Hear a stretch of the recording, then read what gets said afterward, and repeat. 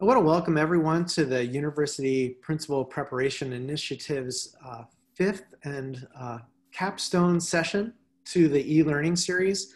We really appreciate you giving your time to learn a little bit about educator preparation, the direction of educator preparation, and the role of school principals in leading schools.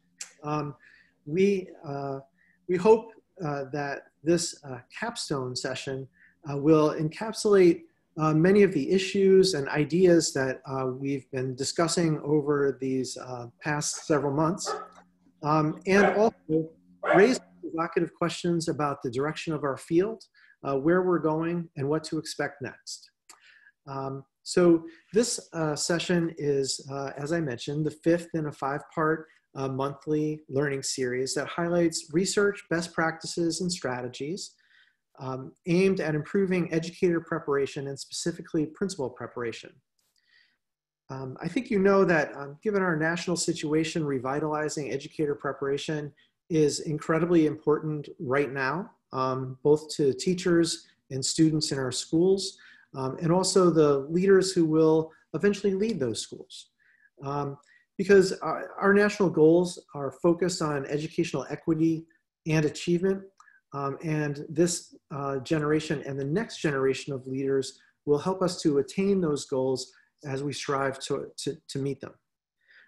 I think it's sort of a common refrain now that we are living in some pretty unprecedented times where there are some pretty major shocks to our educational system and the routines that we've established over time to make schooling an accessible place for students and a safe place for teachers to work and to learn. And I think today's session will really focus on making sense of those shocks. And we're really glad to have our session presenter here to overlay some theory and practice onto our current experiences. So we're glad that you've joined. This e-learning series is supported by the Center for Great Teachers and Leaders at American Institutes for Research, University Council of Education Administration, with support from the Wallace Foundation. We launched the e-learning series to highlight research and best practices in principal prep and explore the relationships of educator preparation programs with universities and other providers working in partnerships to make educators the best that they can be. The series is really an outgrowth of the Wallace Foundation's University Principal Preparation Initiative, a $56 million investment by the foundation in improving principal preparation. The series aims to share ideas and amplify our national dialogue around educator prep. So we're glad that, as I mentioned, we're glad that you joined the session today. I didn't introduce myself. My name is Matthew Clifford, and I'm a principal researcher at American Institutes for Research based in Chicago. I'm a former teacher, system level administrator, and now I've been studying principals and principal pipelines and preparation for the past 15 years. If you could advance the slide, Monica. So we hope that we followed through on our promise to you at the beginning of this e-learning series. What we said that we would do is provide you access to great minds who have been working to improve principal and teacher preparation over many years. And we also promised to provide you access to tools and ideas that could advance your practice, whether you're a district level administrator working with a preparation program, whether you're a principal who's advocating for a better teacher and principal preparation in your locality, or whether you're a university faculty member or state level education agency member. All of these folks have been joining these webinars throughout, and we're hoping that they're useful to you in your context. What we aimed to do was really to distill the best ideas and provide these tools to you for building innovative principal and teacher preparation practices. We know that UCEA, AACTE, and other organizations have been investing in principal preparation program improvement over a long period of time. And we think that there are some excellent, strong practices in principal prep that have been developed. But as our world is changing, we need to continue to develop out our practices and improve principal preparation. If you have been able to join all 5 sessions, that's great. Thank you for your participation. If you happen to miss some of the sessions, we would encourage you to go to this posted at the end of this presentation, where you can find all of the presentations, presentation materials, and recordings for all of the sessions. A special thanks to UCEA and AACTE for helping us to promote and communicate the importance of this e-learning series. This session, the 5th, will feature Monica Byrne-Jimenez. Monica is here on the screen. Thank you, Monica, for joining us today. Monica has been a joy to work with. Her bio is available on our website, of course, and we'd encourage you to click in and read it. I will just say a couple things about Monica. First of all, she's the Executive Director of the University Council of Education Administration, which has moved recently to Michigan State University. I'm a University of Michigan graduate, so it's a bit of a rivalry, but I'm living with it. And as the executive director, Monica represents and works really closely with over 100 education leadership programs throughout the country. UCEA is very active in supporting its members through an excellent conference, through support of research, through investing in graduate students, and also convening professors, graduate students, university administrators together to think and reflect upon the best curriculum for preparing leaders for the future. Monica's scholarship runs deep. She is focused on Latinx identity within education leadership, early career development of educational leaders, and research methodologies to examine leadership in practice, and also to evaluate and provide formative feedback on leadership programs. So all of that is incredibly important work. I've taken up too much time, but I do have to make a plug for technology here and the way that we'll engage together, because we want everybody to have the same opportunities to engage with us. So for the session, we hope that you'll be able to mute your mic. As with Zoom, we've all come to learn these practices, but it's just kind of a reminder. For questions, both technical and content related, please do use the chat function. So we have, AIR has a group of staff members who will be responding to you if you do have technical issues, and they'll respond to you through chat. I'll be monitoring chat throughout so that if burning questions come up, I will try to pose those back to Monica at the end of the session. So we encourage you to respond in chat, and I'll raise questions throughout to support that chat function. And then as a reminder, many of you online today are part of the University Principal Preparation Initiative Network. And after this session, you're invited to join a post-presentation discussion. If you're part of UPPI, you've received a link to the discussion website, which is outside of this website. So you'll have to go back to your email at the end of the session, click on that discussion session, and then log into another Zoom link. So that's it for my technical overview. Monica, take it away.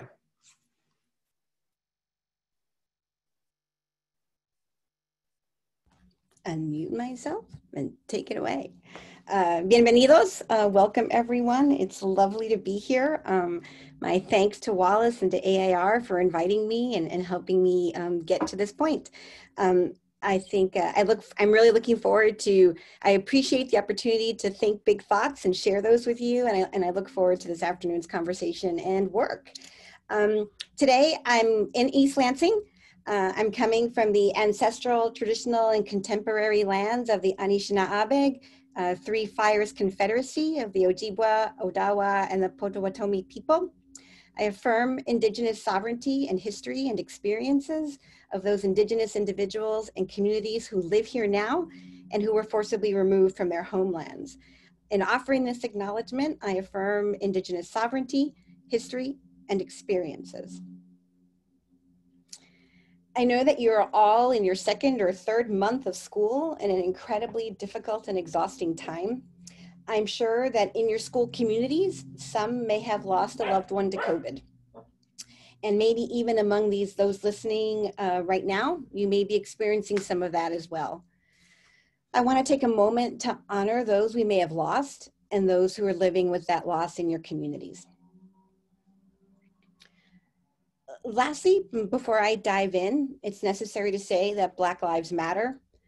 As educators, we must recognize that many in our communities suffer the consequences of systemic oppression and disenfranchisement. And as educators, we must be open to the fact that schools are often the sites of that oppression for Black, Brown, and Native children. I say those things because we can't talk about leadership in the context of multiple pandemics without taking a moment to recognize and honor our current realities. And so I thank you today for doing that with me. Here I just want to show you what I hope to talk about in the next 30 minutes, sort of moving from my own positionality and what I bring to this table and what shapes the way that I'm thinking about the ideas that I'm sharing with you today. Talk a little bit about UCA. I mean, Matt already did some of that introduction. To really think through together what COVID's teaching us, and also to very quickly say, to spend some time thinking too about what the next normal is and what this pull is for us as a field, as a culture, to sort of be thinking about the next normal. And then finally end up with some of my thoughts about what it's going to take to lead our communities, through this pandemic and to whatever might await us next. I think in my own research, as Matt talked about, I explore the connections among Latinx leaders between their own racial ethnic identity, how they make sense of their leadership, and how they enact that leadership. So again, it's impossible for me to talk about leadership without telling you a little bit about who I am and what those identities bring to this conversation. And for the purposes of today, I'll talk about one. I am the daughter of immigrants. One of our first family experiences with schools was when I was in kindergarten, and was told that my maternal language, which is Spanish, would only get in the way of my achievement. When I went to school, I was Spanish dominant. I probably knew a smattering of English, but I was Spanish dominant. And the teachers told my parents not to speak to me in that language anymore.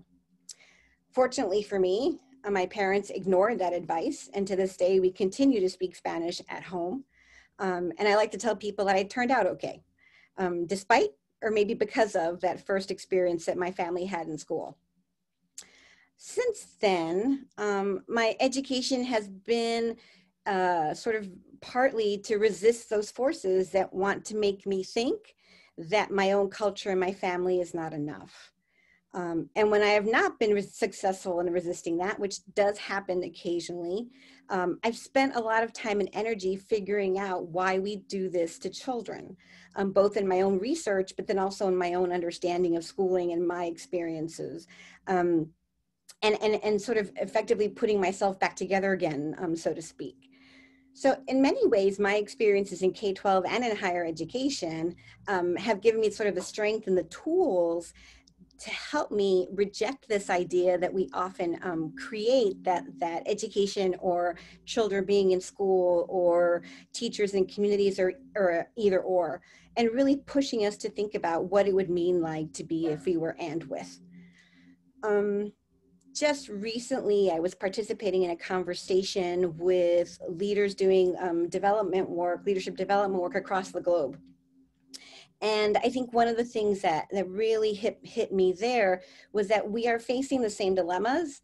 We are trying to ask the same kinds of questions. And so the issues that are facing leadership, school leadership, district leadership, policy leadership in this moment actually go far beyond the confines of our nation.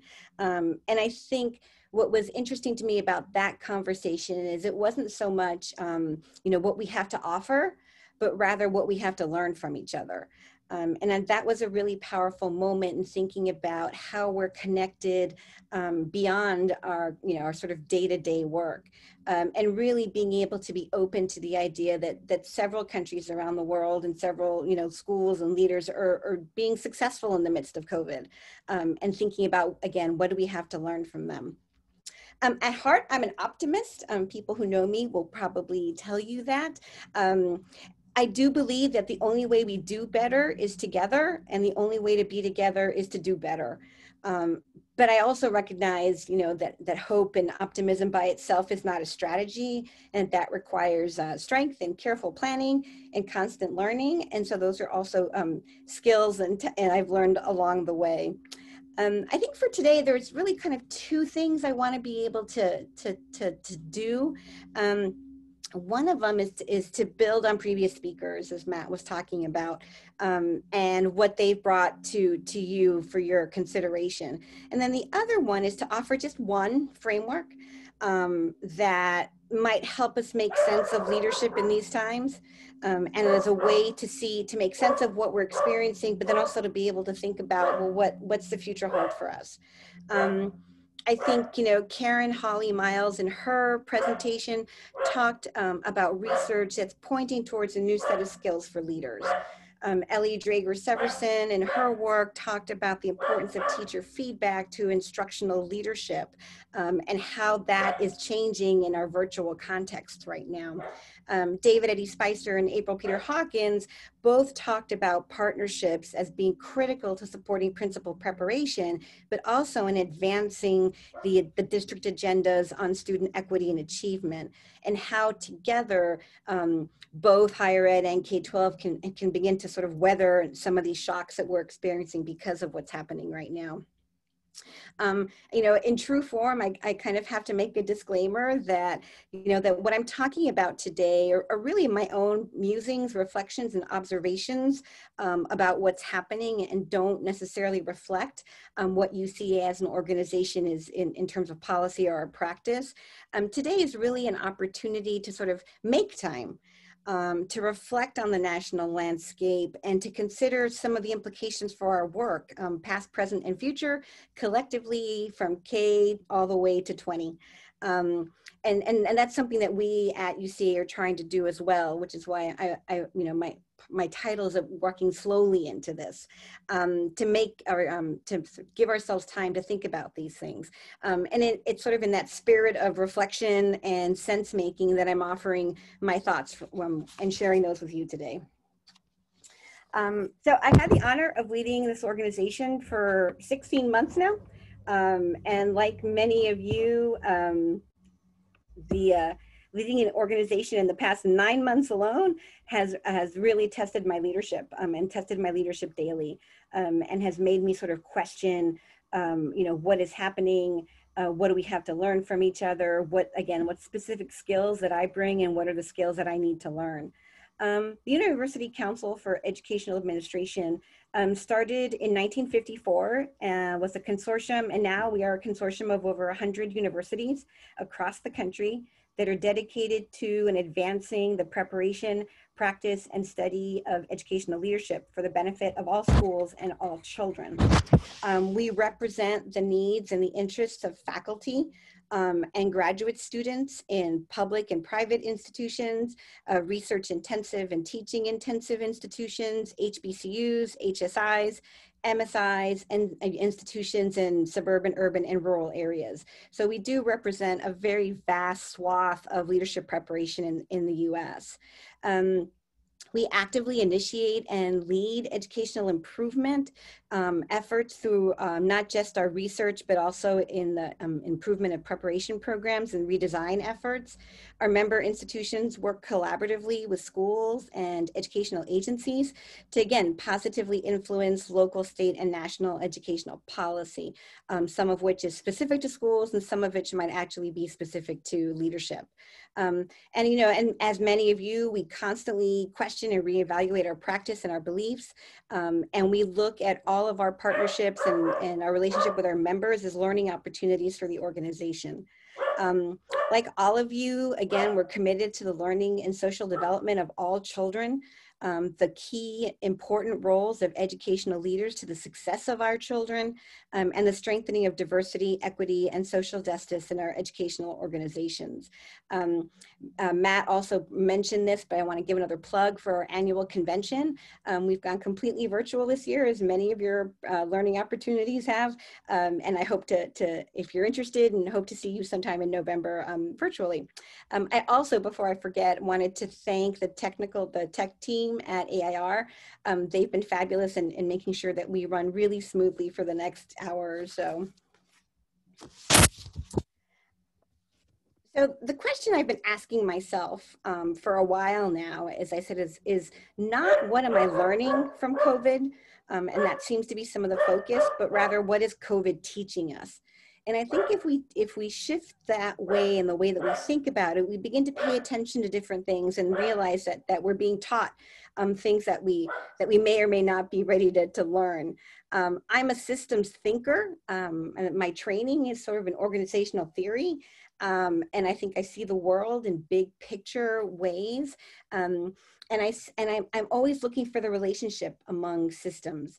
My students will tell you that I'm constantly talking about nested dolls and how that helps us understand what happens in K-12 education. And by systems, I'm talking about, infrastructure, things like access to the internet, transportation, food. I'm talking about learning systems, systems for human resources, et cetera. And so we have ways of understanding, of naming the systems that we're involved in. And oftentimes we think that systems are actually outside of us individually, or that they're impervious to human action. And yet systems like organizations are actually made up of people. They're made up by people, for people, they're made up out of people. And historically, they're made mostly, in schools in particular, they're made mostly for adults and by adults. And they're historically have been made, for and by white men. And so systems like systems, but we all participate in these systems, and like organizations, we maintain them consciously or not through shared norms and routines and procedures and the collective work that we do. Our identity is also often closely linked to the health of the system that we work in. And so there are lots of ways to think about and lots of ways to observe what it is that we do in schools. I myself teach a lot of around the ecology of systems and the work of Bronfenbrenner, who was a child development expert and who was one of the co-founders of Head Start. And he talked a lot about how children are nested in these systems, some of which are natural, most of which are human-made, and that those systems shape the experience of children and their opportunities for learning and growth. And they're, again, sort of this seeing the systems that happen in schools as living things.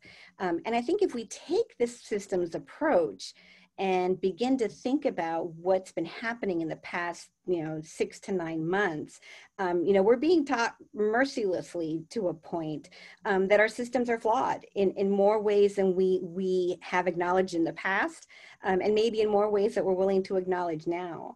And at best, some of these larger systems are in disequilibrium, and sort of at worst, some of them are sort of in tatters. And I think that the way that our systems have been tested and the way that we're beginning to see some of the weaknesses in those systems are around the integrity of them. How do our systems work together? How do they align? How well do they maintain themselves without human sort of interaction? the flexibility of our system, how responsive and adaptive are we? How easily are we able to change from one direction to another, from face-to-face to virtual? The equity of our systems has been highlighted, and there's been a lot of conversation already about how the inequity or the inability of creating equitable systems is impacting children and teachers across the country.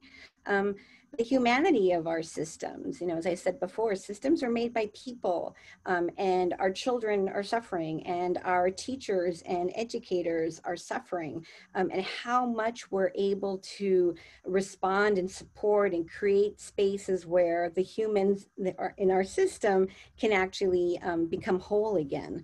And again, the sort of the globality of our systems, and thinking about not only how we're connected within a community or even how we're connected across the country, but even thinking about how we're connected across the world. And I also think a lot about globality in terms of ecosystems and the environment. And how we are intricately connected to the world and nature around us and our communities, and what that might mean. I think what's always been a tough place for educational leaders is that they're often put in these very vulnerable positions, in which on the one hand, they're responsible for maintaining and regulating systems. We all want these efficient systems that continue to run. On the other hand, they're also responsible or tasked with changing and optimizing these systems to meet issues of equity in current contexts. And these roles often contradict each other. So again, sort of the complexity of what's happening in our schools, what we're being taught by what's happened in the past 6 to 9 months, and sort of the key role that leadership has in the midst of all of this uncertainty. And the one thing about systems and organizations is they don't like uncertainty. Systems, and again, my organizational theory background, systems will always pull us back to the norm. They will always come to the status quo. And so, leaders in particularly right now are feeling the pressure to go back to the normal, while at the same time seeing and understanding and feeling very viscerally that something different is needed. And it's fascinating because at headquarters, we are in the process of doing a policy analysis of state reopening plans, artifacts that were created in response to COVID back in over the summer, early summer. And one of the things that is an interesting finding, and something that we're observing across many of these states, is that we focused on these sort of very visible and measurable strategies that we could do as a way to help us deal with a lot of the uncertainty that was happening, while really ignoring in many ways the more difficult and ambiguous challenge of how to rethink our learning systems and really rethink our human resources systems, and how we do that in the midst of all of this, again, sort of uncertainty. And so we find ourselves in a place where, on the one hand, we're aware that there is a lot going on that needs to be done differently. But then on the other hand, as I said, being pulled to let's get to the next normal. So for a while, everyone was talking about getting back to normal. And then there was a talk about what's the new normal. And then now thinking about, well, what is the next normal? And so I think, in a way, for the next couple of minutes, I'm asking you to engage with me in something that's equal parts thought experiment and equal parts reality.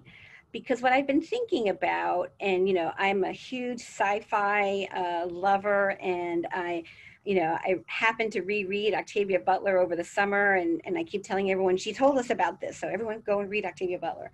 And this idea that not only she, but many others have actually said that, change is a constant. And we kind of know that in our heads, but I'm not quite sure we've really begun to understand what that might mean for leadership preparation, for partnerships, for the ways that we even think about schooling. And so what's making me think, and what I've really been challenging myself in these past few months is, what if there is no normal? You know, what if there never was one, and we just sort of thought that there was, or that there was a normal for some people and not for others. And what were to happen if we actually realized that normal may not be stability, but normal may actually be constant change? With occasional chaos thrown in there for good measure. And what would that mean if we kind of began to see that we're in a constant state of flux, and that this constant change is actually and is what has been perhaps, but will definitely be, I think, moving forward, what quote unquote normal is. So if we think about these sort of changes as a series of crises that shock the system, to use the words used before, you know, how do we come to understand crisis? And it's really interesting because even as I say that, and I think that, we don't have the language quite yet, I think, to be thinking about, you know, crisis is normal. Because that doesn't seem to make much sense, but I think we will eventually develop some you know, language and some theoretical framing around this, but I don't think we have that quite now. And if we look at our national landscape, we can see that we experience crises routinely, both at the national level, at the school and local level. We often think that, well, you know, that this one crisis will be the thing that changes things, that after this, things will be different. And then surprisingly, we spend significant time and energy, again, trying to get right back to normal. In some ways, thinking that we're addressing a crisis. In other ways, again, this sort of just need to have, to understand this crisis as something of a blip, or an anomaly. And again, like that pull, that organizational pull, is always going to be to stability. And that will be constant conflict with this, what I'm trying to think through here, which is like, what if normal is constant change? Peterson, who is a professor at Columbia Business School, studies strategic learning. So I've been looking a lot at issues of crisis management, crisis leadership, and then came upon the work of Peterson around strategic learning. And he talks about this in relation to two different kinds of crises: episodic crises and emergent crises. And if we take the story of the frog and the pot of water that we all know about, episodic is when we put that poor frog into the boiling water, and it is quick and catastrophic. And our analysis of that, our sort of post-analysis of that, is that, well, once the water cools down, and we make sure not to put a frog in the water again, everything will be fine. And Peterson calls this sort of episodic bias, right? That we want to think that this is going to pass and we'll get back to normal. But an emergent crisis is when you think about the poor frog in the water as we turn on the heat over time. And then it's sort of slow and relentless and uncertain and sort of equally catastrophic to the poor frog, but requires a different way of assessing learning as we're going. And so what does that mean sort of for learning and leadership and even for preparation? You know, well, it's pretty clear. And I think, you know, most of us, or most of our systems, most of our schools are pretty good at learning from episodic crisis, because that's what we do. You know, once something has happened, our system, you know, our learning system kind of kicks in, and we have task forces and we have meetings and people write reports and make recommendations, and then we tighten up our systems so that that thing doesn't happen again. Now, whether or not we're completely successful in that, you know, is debatable. Emergent crises, though, have lots of unknowns, lots of uncertainty. And, you know, I'll keep saying this, and, you know, systems and organizations don't like that. And so it requires a different kind of learning. And early on in you know, back in January, February, when we were just beginning to learn about COVID, I was listening to an interview with one of the doctors and epidemiologists at the World Health Organization.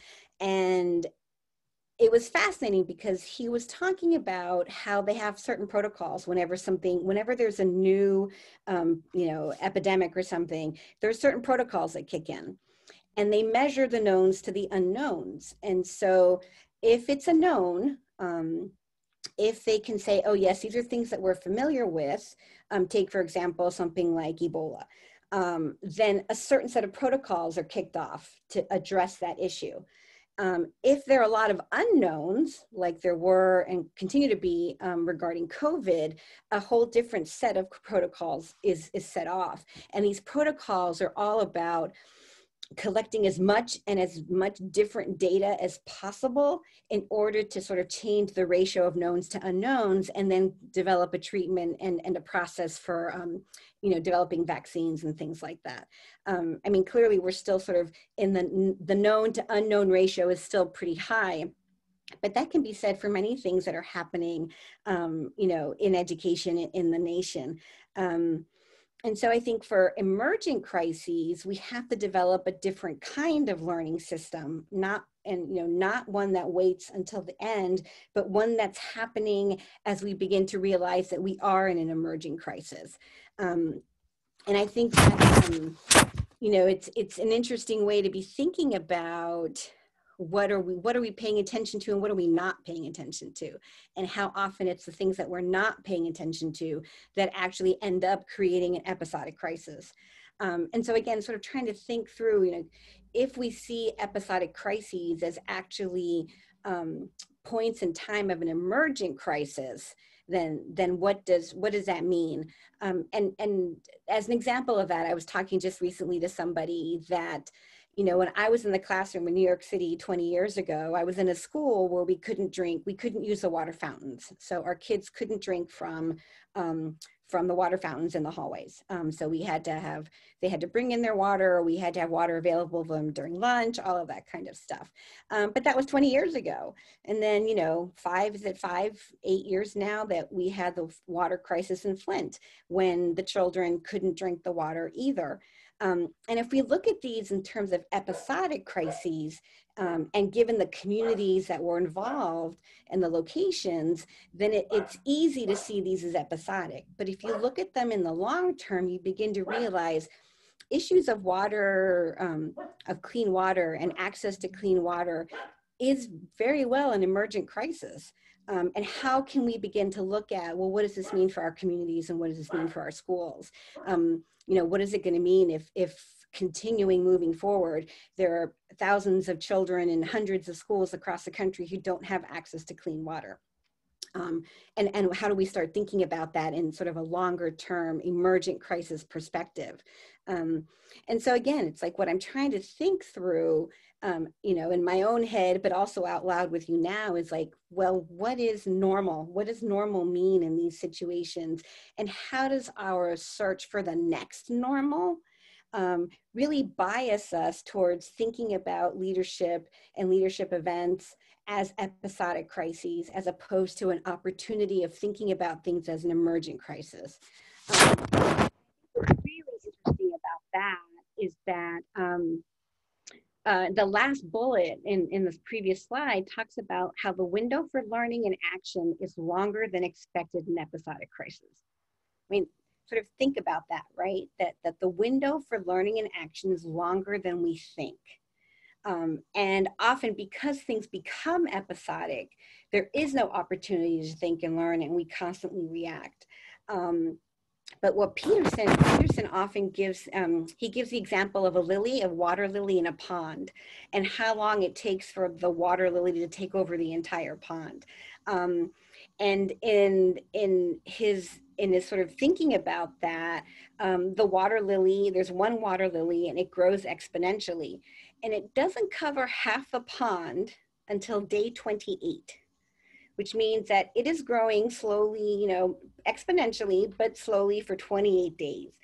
At day 28, when it's filled up half the pond, it fills up the rest of the pond in day 30. So in 2 days, it moves from half the pond to the entire pond. And again, thinking about, we only pay attention to it at day 28. But in reality, this has been happening for 28 days before, 27 days before that. And then at that point, the learning, if we think about it as episodic, some people are going to think, well, we just fill in the pond and we won't have a problem with any more water lilies. And it doesn't really give us an opportunity to think differently about what could be done to ensure that the little water lilies don't cover the pond.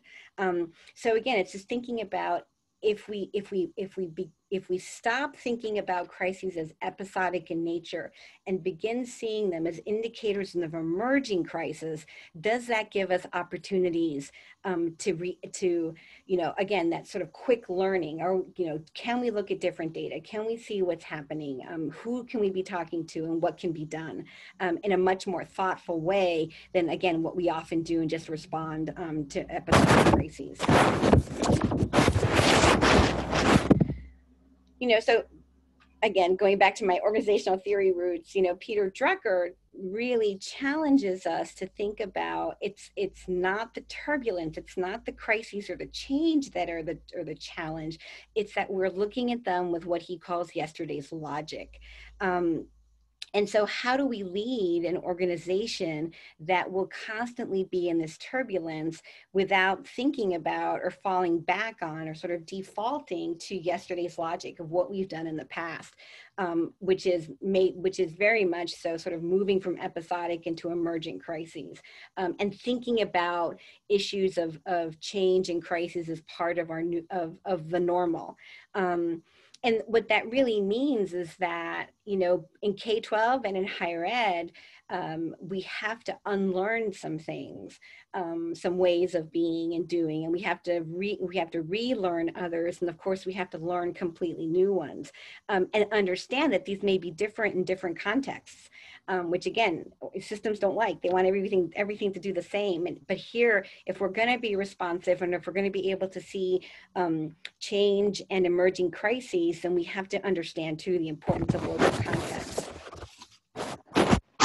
So, in thinking about what this means, I was recently in a conversation with someone who asked me that, in the midst of all these multiple pandemics, how does leadership preparation respond? And should leadership preparation sort of go back to basics and really focus on management and budgets and, infrastructure and things like that?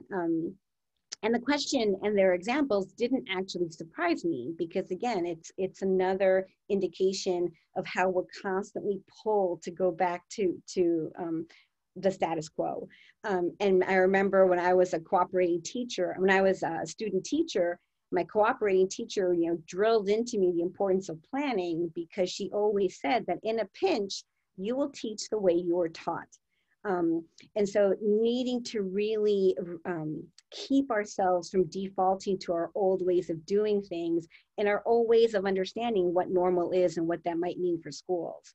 So of course my response to her was no.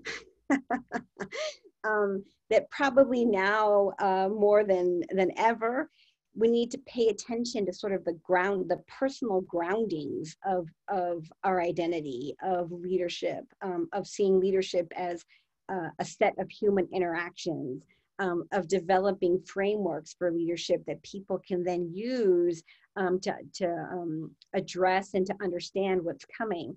I mean, those frameworks, there are multiple frameworks. They could be distributive, they could be transformational, they could be disruptive. But this idea of being open to and understanding the importance of those ideas conceptually, theoretically, in my mind, is even more important now than ever, because everything is in such flux. And I think, one of the things that I talked about, I've spoken about in the past, is that leadership is personal. It is a personal human endeavor that happens among and between people. And so this idea that we have to, that a leader is only as good as the people willing to follow them, the relationship between leadership and followership, as both, again, have needs and questions and strengths, and they need to trust each other. And in order for that to happen, it's asking these sort of, again, enduring questions about, the personal. Who am I? What do I believe? Where am I from? How has that influenced what I believe? The interpersonal, which is who are we as an organization, as a community? Who are we, and what are the things that we believe and hold in common? And then sort of strategic, which is really interesting because it's in the service of what? What are we in service to? And I think it's interesting that to think about in service of what, in contrast or in partnership with in service to who, because the idea of service to who could get a little complicated, but in service of what might offer some more clarity. And by asking and engaging with others and offering support, we can purposely and authentically accelerate leadership and development because we're asking these questions of each other and of ourselves. And because someone was talking to me recently about this, and they said these are the bedrock assets that leaders have when they respond to crises. So they're the bedrock, they're the foundation, they're the touch points that allow leaders to be able to do things with authenticity and integrity. And these are the assets at the heart of what we do as leaders, knowing ourselves, helping others know who they are, creating spaces for those to be in kinship together, in family together with each other, in the search of something bigger than all of us. We all want what's best for our children. We all want equity.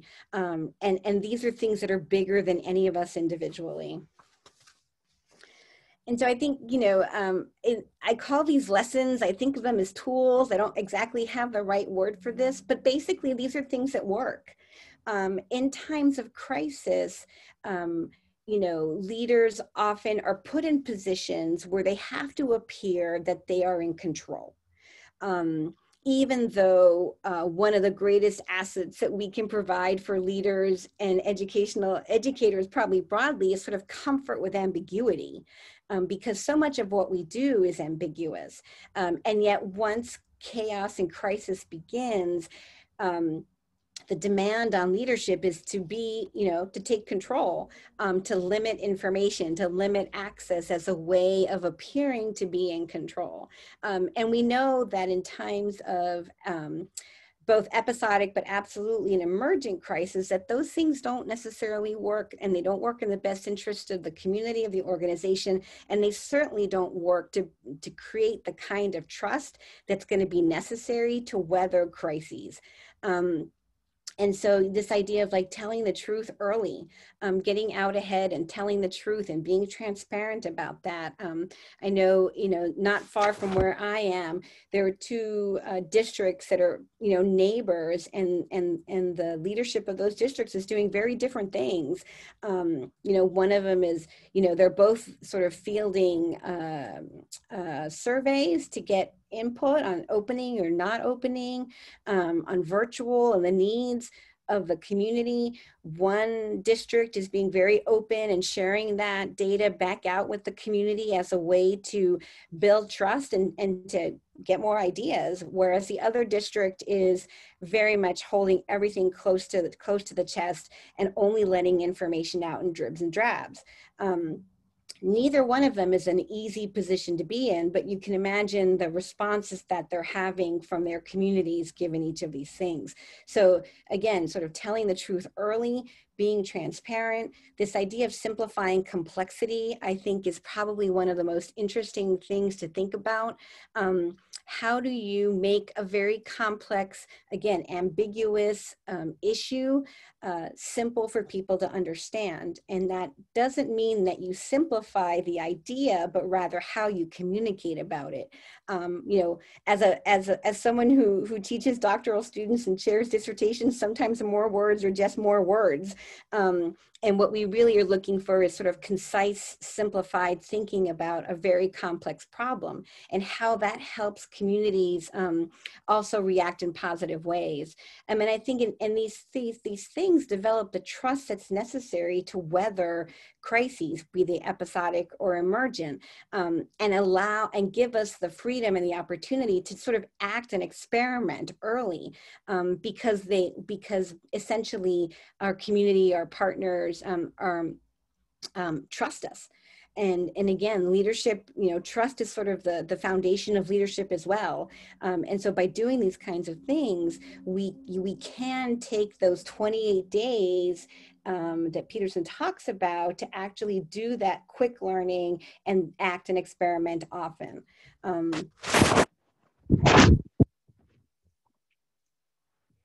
Sort of a lot, right? Sort of like how I'm framing the way that I'm thinking about these things, and now thinking about, well, what needs to happen?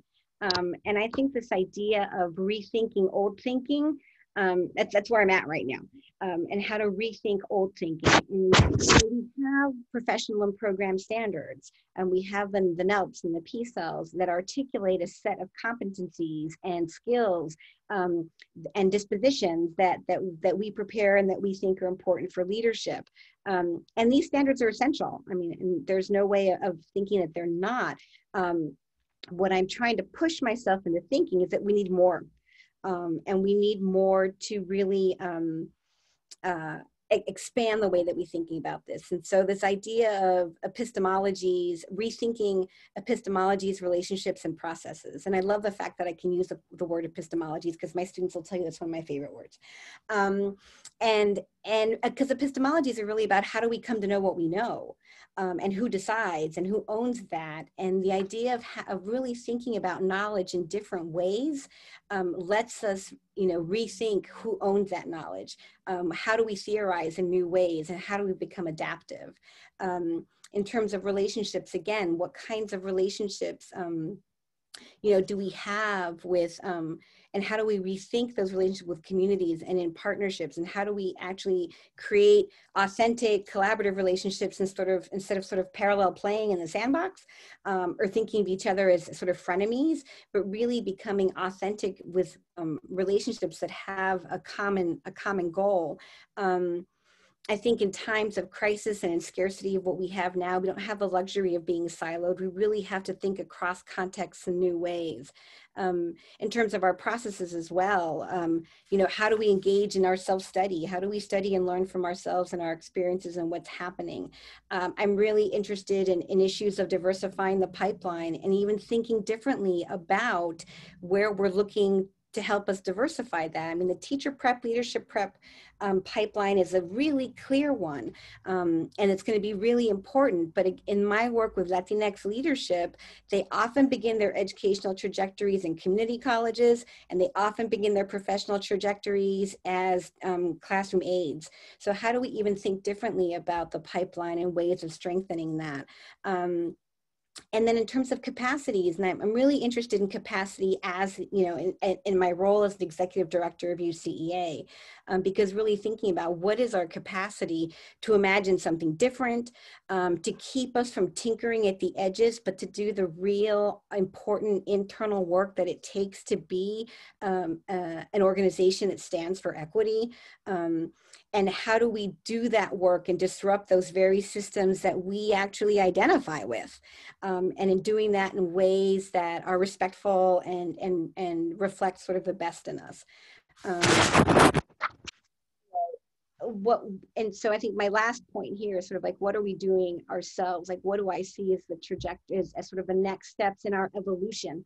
I think it's really important to think, humans are constantly evolving, organizations are constantly evolving, and we need to recognize that and embrace that, because it's not just about change and what we're doing differently, but rather thinking about an evolution that's purposeful and that lets us be better. And so again, here thinking about some of the issues that I'm thinking about, like, how do we think and rethink our commitments, our histories, and even the trajectories, where we're going, and how do we involve and create these spaces in ways that are equitable, and that allow things like imagination and respect and love and hope to grow. And there's a lot more here, but that's for another conversation, I think. And I think, finally, it's like, I love this idea of angelic troublemakers. This idea that we are all in this together, and that we want the same things for our kids, that we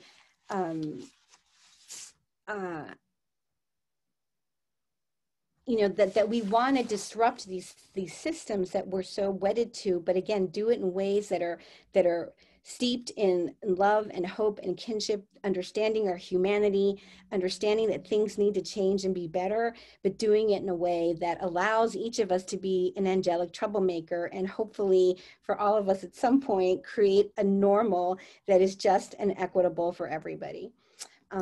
So I will leave it there. I hope we have time for questions. I timed myself and it did not go that long, so I apologize, Matt.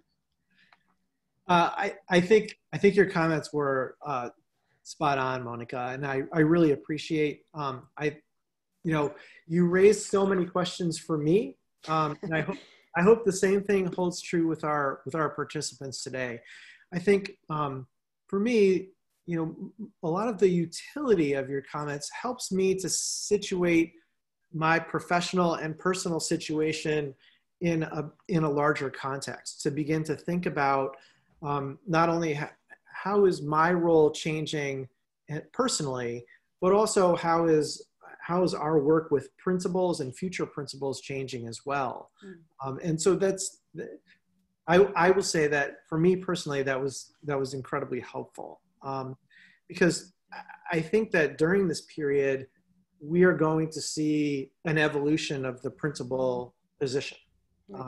And we're already seeing a lot of that. And I'm sure the folks on the line today are hearing from the voices of principals as they're going through these crises, as they're embedded in their communities, and trying to respond in the best way that they can for their students. Anyway, this is both, I think, the beginning or the end of a conversation, because this is the 5th in a 5-part series, of course. And I think, Monica, I really appreciate you putting a capstone on this and helping to elevate the conversation as well. I would say that it's also a beginning in a lot of ways. If you could move to the next slide kind of briefly. First of all, as I've said with all of the series, I think that, that we are very open to your ideas, your questions, in order to continue on the conversation. And I hope I can speak for Monica on this respect as well, that we like to introduce ideas and provocative questions so that you can follow up and have these conversations. And additionally, it's the beginning of maybe a new e-learning series. So we are beginning to plan the next iteration after listening to your ideas and your questions. And so we'll be sending out an announcement about that soon. But I think the next series will focus on the evolution of the principalship and the direction that the profession is moving, and also how can we support principals in their current positions and future principals as well. So I know we're in overtime, but I want to thank you again all for attending this session. For those engaged in the UPPI network, we hope that you'll close out this session and then click on the link in your email to join the discussion, where Monica will be with us for a little while longer, and we'll get to pepper her with questions. And then lastly, as you do close out today, you will receive a quick feedback form.